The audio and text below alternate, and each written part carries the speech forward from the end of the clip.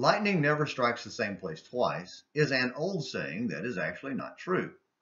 In nature, it happens quite often because of how lightning is attracted to metal and high locations.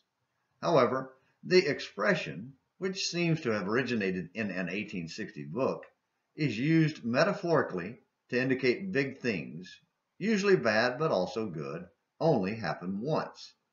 That too isn't always true.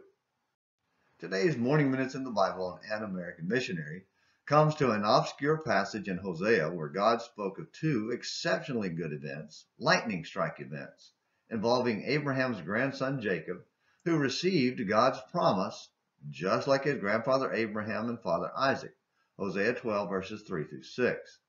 Hosea introduced Jacob in verse 2, and then in verse 3 noted how at birth he grabbed his brother's heel, Genesis 25 verse 26. Then Hosea noted the two lightning strike moments in reverse chronological order.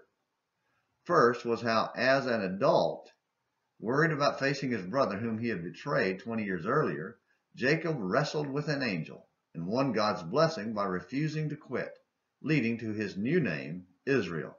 Genesis 32 verses 24 through 30 and Hosea 12 verses 3 and 4. The second was 20 years earlier when he fled his brother's wrath and had a vision of God on the mountaintop at Bethel that was sort of repeated after his return to the promised land.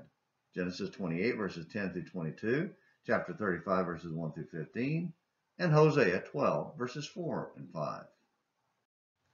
But here's where God throws the whole lightning never strikes the same place twice saying out the window by offering Israel, the nation descended from Jacob, their own lightning strike opportunity.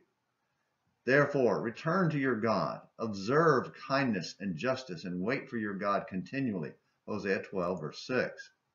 Just like Jacob had returned to God and prevailed through pleading and waiting on him to answer, instead of trying to seize the blessing himself, God was offering to bless Israel, the nation, if they would plead with him and wait for him, instead of trying to seize prosperity for themselves through other means. His offer remains for you and me today.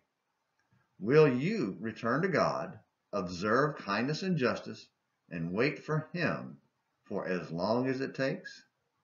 Or will you try to seize his blessings through your own efforts or worldly means?